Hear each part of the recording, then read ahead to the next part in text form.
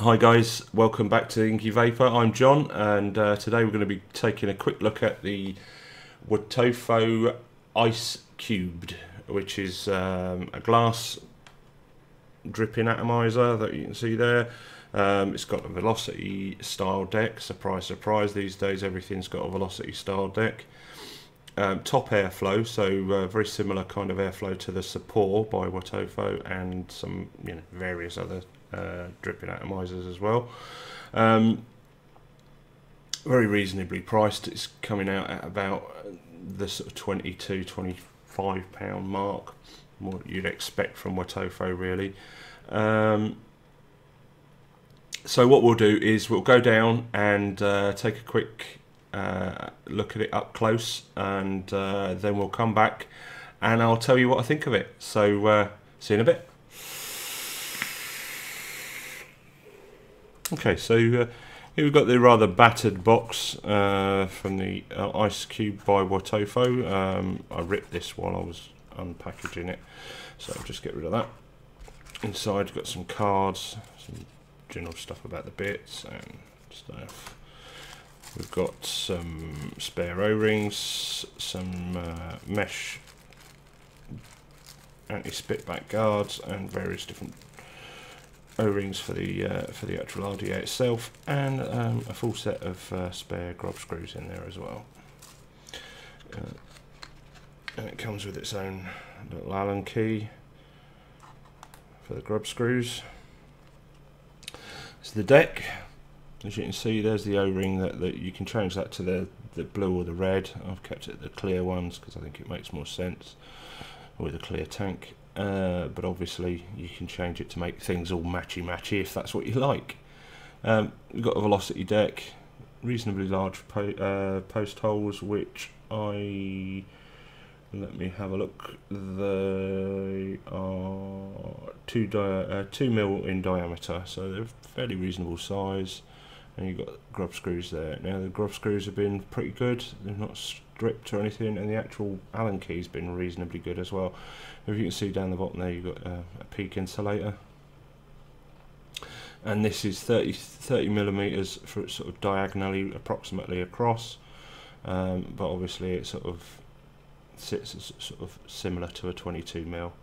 So that's the base. I'll just pop that out of the way. Okay, we've got the glass section and the top cap. This is the glass barrel. Actually, I'll just take all these bits out. Save only the box then. Okay, so here we've got the glass main section for the RDA. It's decent. Quite thick glass, it's heat resistant, and it's kind of beveled at the corners, so it's not sharp corners or anything, and it's all been ground and smoothed out quite nicely. Okay, so here's the top cap. Okay, and as you can see, I'll just point here with the Allen key. That's where your air comes in, and then it comes out at the bottom down here. Now this section here, once you've actually screwed your drip tip, so you've got like a wide bore drip tip, or there's a 510 connection with a 510 drip tip as well, which you can screw in. Once you've got that in there, you can actually use this to turn that. It's quite stiff on mine. And I tend to run it sort of wide open anyway. If you're actually after this comes normally with the mesh drip back, spit back. Oh God, my mouth, my words are not coming out very well at all. Normally the spit back mesh guard sits inside that piece there. You can just pull that out, and you can get rid of the mesh if you wish, which I did, because basically I didn't like the fact that it just collected condensation in it, and it stopped me from being able to drip through the drip tip properly. So I run mine with the wide bore, and with this airflow here fully open. As you can see, these slots here, These are dual 10mm, so they're 10mm that way and 2mm across. Gives you plenty of airflow. Get rid of the little fight. It's a 510 adapter with its own little metal drip tip as well, which I can't get. Oh, I can get out. There you go. So you can fit any of your own drip tips in there if you so wish. Okay, let's just pop that back in the box for the time being. Okay, and so what you would do is you get your build in here. Got plenty of room. It's a reasonably small deck, but you've got decent sort of sized juice well as well.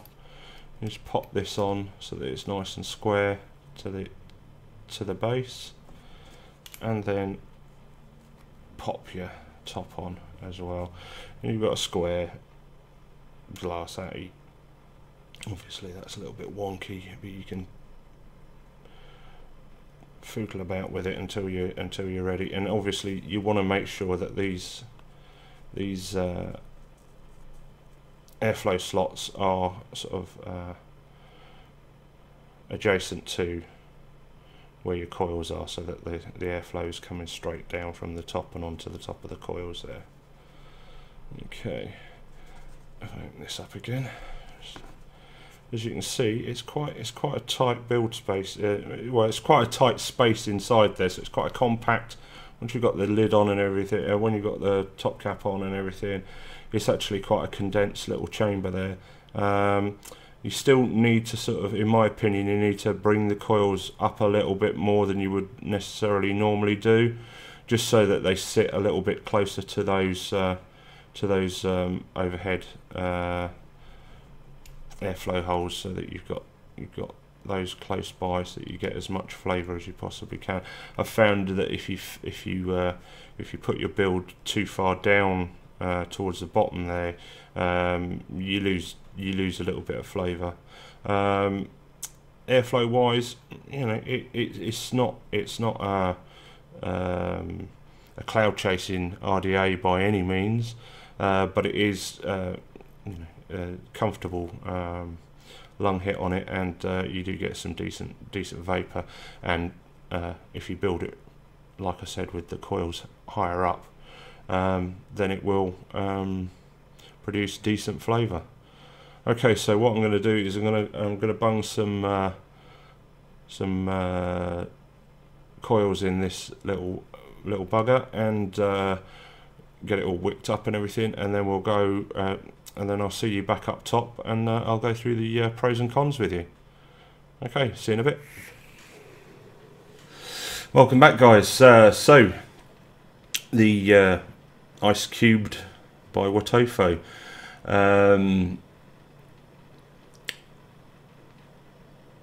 Definitely designed for your sort of square box mods.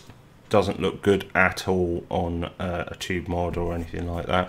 So it's definitely something for a more sort of square device. Like I've got it on the Castigator here, which is a parallel mechanical box. As a result, the build I put in this was a 1.5 ohm, sorry, 0.15 ohm nichrome 80 build, which was 6 wraps around a 3mm inner diameter, and it's producing quite well.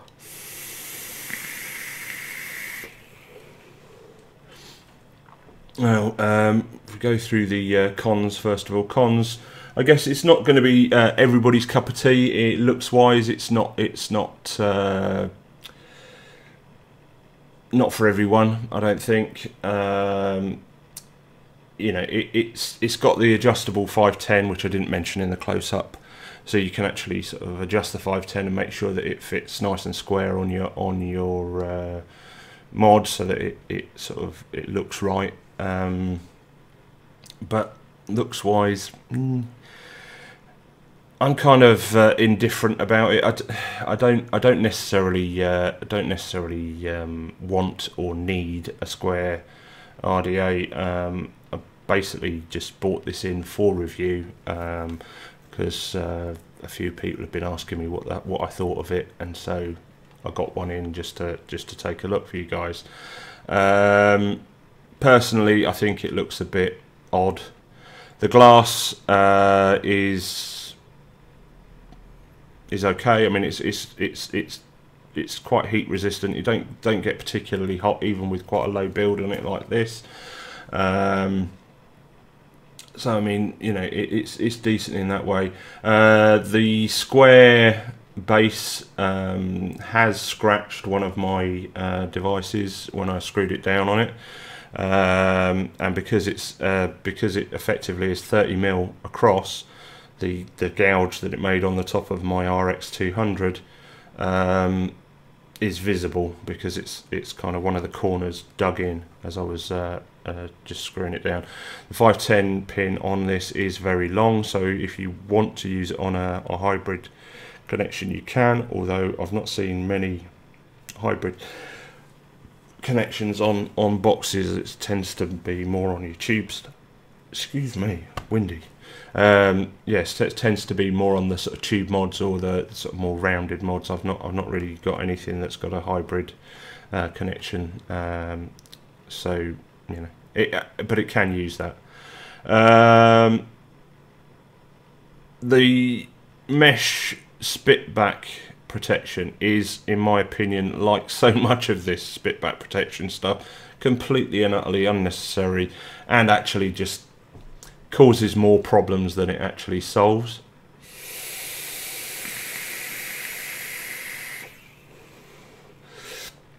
Because all it serves to do is actually collect condensation in the drip tip, sort of on that mesh, and then eventually you end up just inhaling a load of condensed e-liquid and water vapor. So it's another kind of gimmicky thing that I really don't think is necessary. If you build the coils on this, it's like most things, like I've said before, if you build correctly and you wick correctly, you don't need a spit back protection, in my opinion. And with this, you're building quite high and making sure that your coils are sitting underneath those top airflow holes. So if you build it right, if you're building it right for the ATI anyway, you don't really need a spit back protection. So yeah, it's kind of a pointless thing, and I just whipped it out virtually straight away. I tried it for like about 10 minutes with the mesh in there, and I really didn't like it at all. Much the same as the Cthulhu Hasta V2. Just ended up with moisture building up in there, and it ended up all sort of going into my gob anyway. So yeah, that's not a great idea, and I don't really think. I mean, it's okay because you can just take that inner sort of airflow section out. Once you've taken that out, you can actually remove the mesh without much effort at all, really. So it is a con, but it is sort of fixable, in my opinion, quite easily. You didn't have to cut anything like I did on the Hasta. So that's pretty much it on the con side of things, really. Pros, it does produce extremely good flavour. The vapor's decent.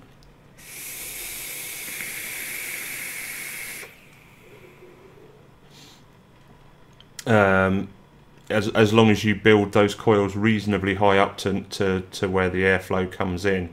I think if you keep the coils quite low, it tends to mute the flavour a little bit, and you don't get quite as much flavour as you would expect. Whether the glass actually makes any difference to the flavour, I doubt it, to be honest. I mean, it's a good small condensed chamber, and so the flavour on it is decent. It's very good, in fact. The wide bore drip tip that comes with it is just the right kind of size and diameter for me. It's certainly a comfortable to use. The fact that it comes with a 510 adapter and a 510 drip tip is excellent. The packaging is decent. The amount of spares that you get again is decent. What you would really expect from Wotofo or any of the sort of Chinese manufacturers who are making these sort of low-priced authentic RDAs. They just bung in shed loads of spares. And obviously, as I said in the close-up, it comes with the clear O-rings top and bottom as standard. You can also swap it out for red or blue. It would have been nice if they'd have put black ones in as well, maybe, but perhaps that's just being a little bit nitpicky. But on the whole, it's a decent little RDA. It hasn't really set my world on fire. I don't think it's certainly, as I said before, it wasn't an RDA that I was going to buy myself until I heard a few people asking what I thought of it, and then I thought, well, I'll get one and we'll give it a bit of a review and see what we think. I like the fact that because of the way that the airflow works, you can get this much more square onto a square mod, unlike the original Wotofo cubed, which had sort of side airflow, and as a result it was tricky to get it to sit properly square and get the airflow hitting the coils as it should do. Overall, it's a decent little RDA, decent flavour, decent vapour. It's not going to suit everybody, the look of it. The fact that you can see your build may be a disadvantage to some if your builds are particularly ugly. It's good in one respect because you can actually see where the wicks have got juice on them, and especially if you're using a sort of a darker juice like I've got in here at the moment. I've got the Yorkshire Vapers custard donut, and that's sort of a yellowy colour, so I can actually see the state of my wicks and see how juiced they are. With it being a velocity and top airflow, you can literally just splooge a load of juice down the chuff top there, chuff style top, and just bung in loads of liquid. If you put in too much, you will get a certain amount of spit back from the base, basically, just the juice just shooting straight up. But obviously, you can put in a fair decent amount in there, and you can get a decent amount of cotton in there as well. So it's basically it's one of those kind of Marmite RDAs. I think you're either going to love the look of it or you're going to hate it. Personally, I'm not overly enamoured of it. I think it is a bit gimmicky and a bit weird. I think I probably would have preferred it if it was just round, with maybe with the glass. But it does look decent on a square box mod. But overall, it's a solid RDA. If you're in the market for a top airflow RDA that looks a little bit different, isn't sort of just like all the other stuff that's kicking about. You want something that looks a little bit different to the say, for instance, the Sapor by Wotofo, or the Aeolus. Any of the Aeoluses that use the top airflow. If you want something that looks a little bit more quirky, goes with a square box mod, then this could be the RDA for you.